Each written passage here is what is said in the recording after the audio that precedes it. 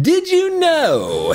In the new Magic the Gathering expansion, Outlaws of Thunder Junction, Wizards actually released a hidden card. And that is none other than the 6-pack of Oko. With XXX mana, the 6-pack of Oko grants you and your opponent a thirst counter, leaving you too love-struck to attack the enemy. Just kidding. Today we are actually going to dive into the story of Oko, the ringleader, and explore what he is up to in Thunder Junction.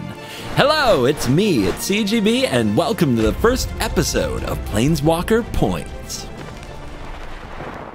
As you might know, Oko came from an unknown plane ruled by a fairy-like species known as the Fays. Mischievous in nature, the ruling class decided to suppress the nature of the Fays for the society to function. Oko disagreed and was outraged at the hypocrisy of the Fey rulers, which led to his arrest and a suppression surgery of his shape-shifting powers. This traumatic event ignited his spark and caused him to planeswalk for the first time to Eldraine, leading to the Throne of Eldraine arc. Oko's plan to destabilize the entire plane would ultimately foil, with him barely escaping a certain death from Garruk. Turns out, unlike many fellow planeswalkers, Oko actually retained his spark during the disparking, which allowed him to planeswalk to Thunder Junction. But here's the catch.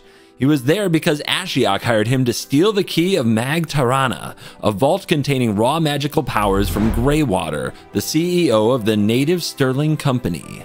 To accomplish this, he formed a team of outcasts, a band of MTG villains. Breeches, a goblin pirate and explosives expert. Tiny Bones, a funny little harmless skeleton. Gissa and Geralf, the necromancer siblings. Ariette, the beguiling witch from Wilds of Eldraine. And Annie Flash, the sharpshooter investigator native to Thunder Junction, who could actually see through Oko's shapeshifting illusion. The mission was going well for our MTG Suicide Squad until, surprise, Kellen, the Half-Fae, who we've seen in multiple sets recently, is also in Thunder Junction, looking for his father. But who could it possibly be? Hint, Fae. Answer, of course, it's Oko. I am your father. The two immediately recognized each other, and Oko tried to recruit Kellen to his team after seeing his raw magical powers. Now this is actually a very interesting dilemma. Will Oko, the manipulative master, redeem himself through Kellen, or will he continue his mischievous, backstabbing nature? The story continues even though the band successfully retrieved the key. They had to find Nolan, someone who studied ancient magic, to show the team how to use the key. He was unfortunately captured by the Sterling Company on a train traveling to the headquarters, where the team had to extract him. Now before the mission, Kellen was actually hesitant to join the team as he feared innocent people might be harmed. It was then where Oko assured him, quote, "No innocents will be harmed." Sure, Oko. Sure. During the heist, Oko decided to blow up the train track to buy time for the extraction team to escape, leaving the train to fall into a massive gap. When Kellen decided to stay behind and help the innocents onboard to safety, Oko encouraged him to give up as there was simply no time. Refusing to let the innocents die, Kellen continued to stay behind and used all his magical power to prevent the train from collapsing into the gap. With the Sterling Company reinforcements coming any minute, Oko made an important choice. Yep, you guessed it, he decided to bail on his son and escaped. In the end, Annie Flash did come back to save Kellen, and the chapter ends. Meanwhile, Oko's team has a new mission. They realize they only managed to obtain one of the 6 keys for the vault, and the rest of the keys are actually in Tarnation, the headquarters of an evil gang known as the Hellspurs, led by the massive scorpion dragon, Akul. As soon as the team arrived at Tarnation, Kellen, being a small little half-fae, was immediately picked on by one of the Hellspurs' brutes. To everyone's surprise, Oko defended Kellen this time. However, Oko's team soon found themselves overwhelmed and eventually defeated and captured by Akul.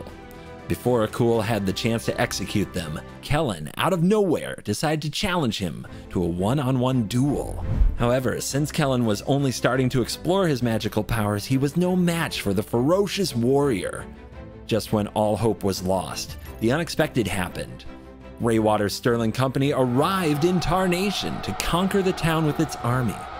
Amidst the chaos, Oko managed to get a hold of the remaining keys from Akul. But unfortunately for Kellen, he was caught in the crossfire between the Hellspurs and the Sterling Company. In this scene, Oko faced the same choice as before.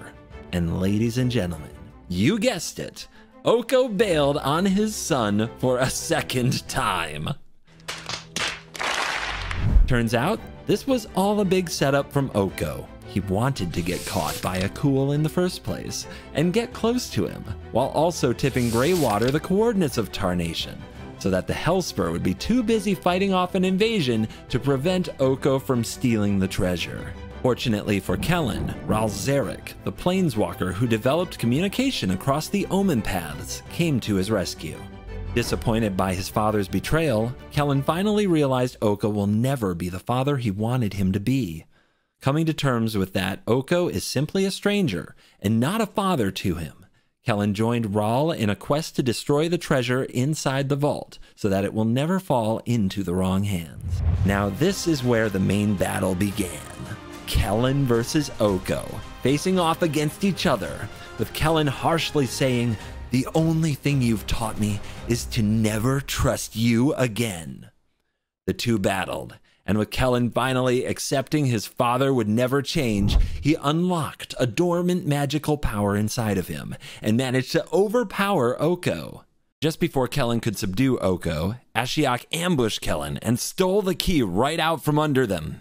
To everyone's surprise, there is actually no treasure inside the vault, but an alien baby creature named Loot.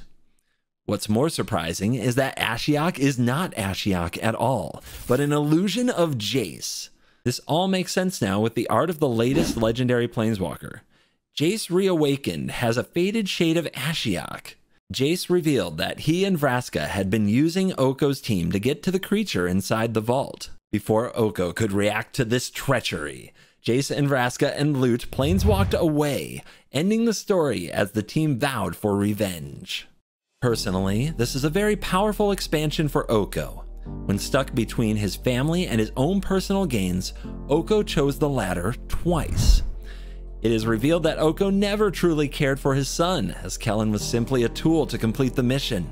The continuous manipulation and false promises seem to portray Oko as a character who is simply incapable of true love. He's a bad boy, but maybe we can change him. The card text doesn't seem to give us many hints either. Oko will become a copy of target creature you control until end of turn, and he can also create a copy of a non-land permanent, which reinforces his shape-shifting ability and powers of illusion.